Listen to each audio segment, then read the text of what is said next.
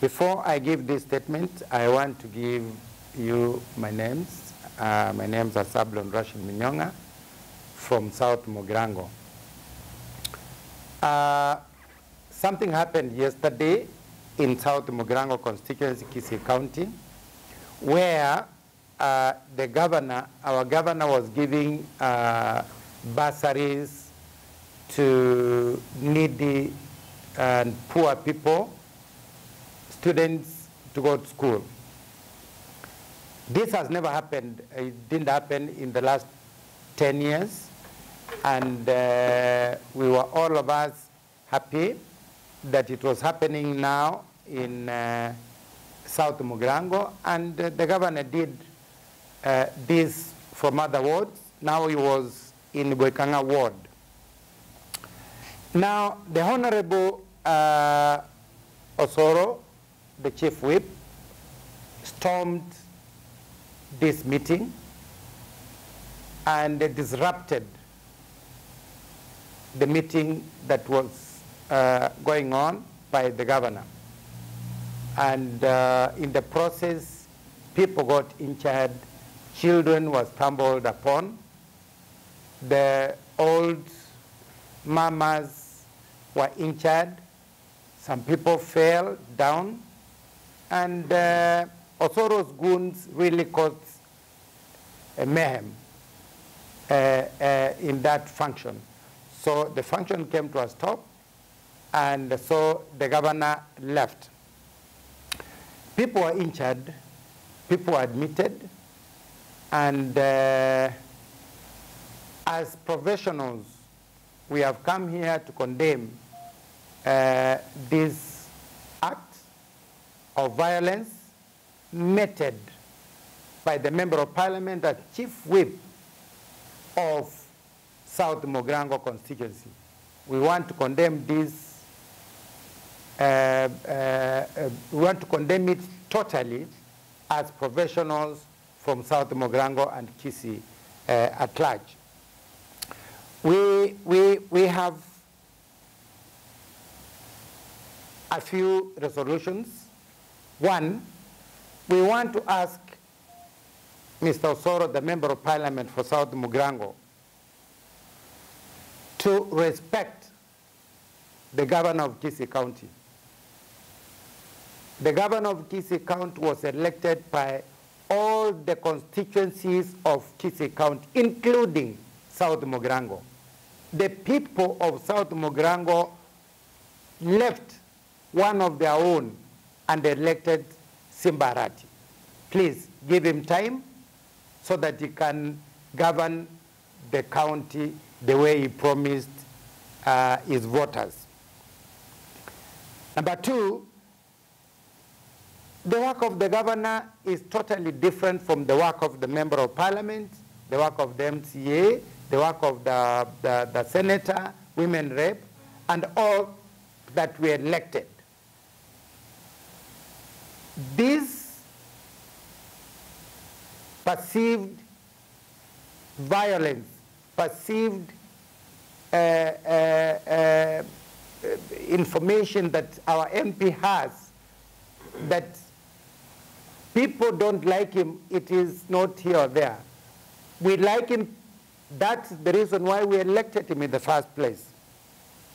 So we want him to respect other leaders. He's fighting all MCAs in South Mugirango, all MCAs in Kisii County. We want to tell him, no, respect others because they were elected. Honorable Osoro, to stop propagating violence, not only in South Mugirango, is actually causing mayhem in the entire Kisii County. We want him to stop this. In the same breath, we want to ask the Inspector General of Police to make the security that was present to be liable to have fired at innocent people, children and women, indiscriminately. We are also aware that Osoro is fighting everyone. He's even fighting the senator, even the chiefs, they are not breathing. If a chief is doing something he doesn't like, that chief will be in a lot of trouble because he controls, it looks like he controls the administration and he controls even the police. As South Mugirango Kisii professionals and Kisii at large, we want to tell Mr. Osoro to respect not only the governor, but to respect the Kisii people, the South Mugirango people that elected him. The voters have a right to recall him. And if he's not careful, that recall clause will take place. We are also aware that UDA as a party is trying to get Honorable Arati to join their camp. Honorable Arati has categorically stated he will not join that camp. So UDA party is trying to use Osoro, the chief whip, to fight the governor so that the governor doesn't do what he promised people of Kisii County. We want to tell Osoro he is not going to succeed, and let him leave the governor to work for us. We have also, we want to state here that Osoro, the chief whip, must foot all the bills of the people that were injured. We are giving Honorable Osoro the ultimatum to explain where he took the positions given to him by the government to the South Mugirango constituency. And Osoro should therefore desist from fighting everybody he thinks that is his enemy. He doesn't have an enemy, that's why he was voted. We are also requesting the governing party, UDA, to recall Osoro from his position of chief whip. It is a national embarrassment. South Mugirango people have a right. I've already said that to recall Osoro, and we will institute this as professionals. We are also asking UDA party to rein on Osoro to stop forthwith his childish, violent behavior in Kisii County and South Mugirango in particular.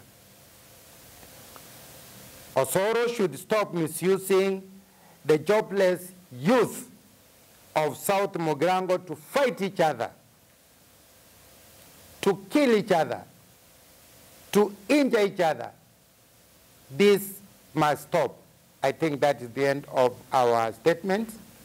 I want to give chance to Mwema to say something small.